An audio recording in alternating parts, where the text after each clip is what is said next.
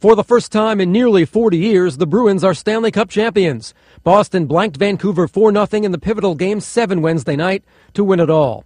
Patrice Bergeron scored twice for Boston, once shorthanded, in the only victory by the road team in this series. Brad Marchand also scored a pair of goals for the Bruins. For Boston goalie Tim Thomas, it's his second shutout of the Cup Finals against Vancouver, the NHL's highest-scoring team in the regular season. The 37-year-old Thomas only surrendered 8 goals in the series and was named Conn Smythe winner as MVP of the playoffs. Before Wednesday, the Bruins had last won the Cup in 1972. After that, Boston had lost its last 5 trips to the finals. But after a long wait, the Stanley Cup once again belongs to the Bruins. Steve Carmazin, Associated Press.